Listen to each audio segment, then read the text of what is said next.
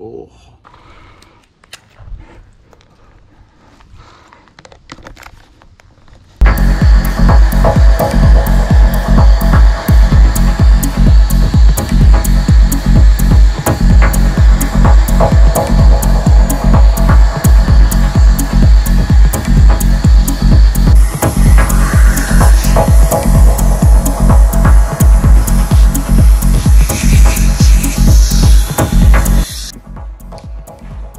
Got her inside, so do a little inspection here. So I believe I was talking to him, the front end is PPF. You can kind of see the lip a little bit on the edges, which is good.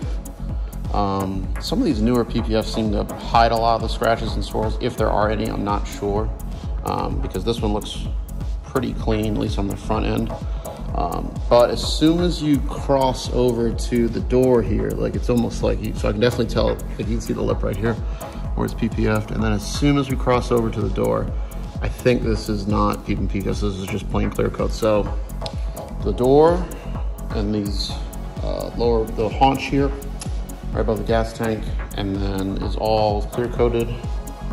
The back here trunk's clear coated, and then he starts the PPF again a little bit, looks like, on the rear. So still got some polish.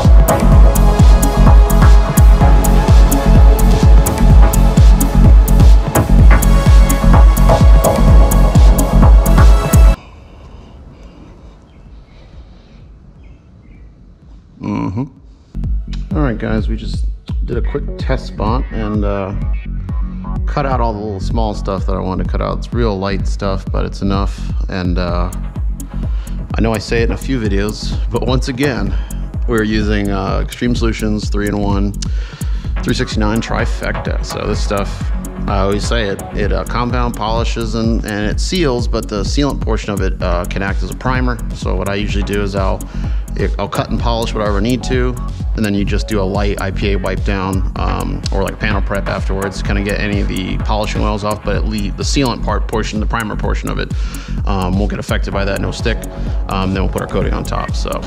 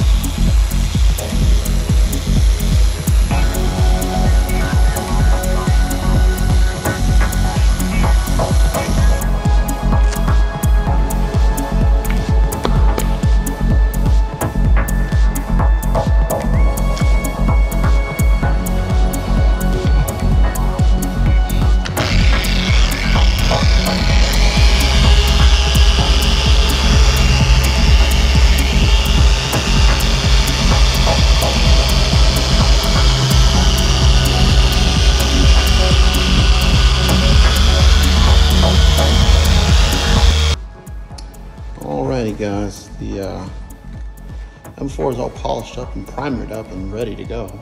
So I've said this many times, but I definitely have to say it again. All the gloss, the shine, and clarity is going to come from the polishing step, not the actual coating. So coating's going to add a little bit, but it's mainly all this preparation before. So the coating is like the icing on the cake. So icing looks good, but if your base is no good, it doesn't really matter. So we're about to do the glass first. So we're going to be doing the hyperClean ceramic glass, and then this vehicle is actually receiving, oh, there it is, some of the Tre. So here we go.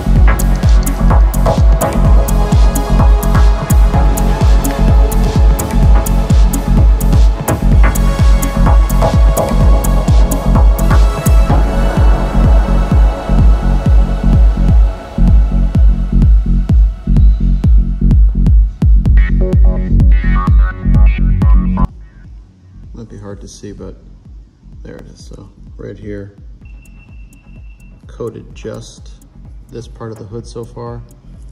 Sorry, the roof. And you can see that the tray actually darkens the panel a little bit, so makes it a little bit darker, but looks good. There you go. The coating's starting to set up, so almost done. Just gotta do the other half of the hood here. Glass is done, everything else is done, so, but Trey likes to give us the lines. But I don't know if he definitely, with the new line, they changed a little bit of something. It seems to be a little easier to apply, and you can do, at least in my opinion, you can do bigger areas. Like I'm doing, I could probably do half the hood, come back, buff it off, and then do the other half. Like right now I'm letting it sit there and I'm really too worried about it, because I was able to do a whole door and then come back and buff it. It wasn't too bad. So let's get this off here. Alrighty, ladies and gentlemen, the M4 is all done. So this thing received a 1-step, so we kind of removed a good amount of the swirls, but there are still some deeper ones in there. But the vehicle didn't have too many, so it wasn't too bad. And then primer polished it, and now the vehicle has Tre Ceramic Coating from Total All Solutions, part of their hyperClean ceramics line. So should be good for up to 3 to 5 years. This is his weekend car. He doesn't drive this all the time. He's got a Infiniti out there that he drives most of the time. I think he works in Morristown, so it's kind of far. So should be good. We also put hyperClean ceramics glass on the front windshield, and then I kind of just did a ceramic sealant that I have for the side windows. But I want him to be able to be good in case it rains, and he has his car out. You know, he should be fine.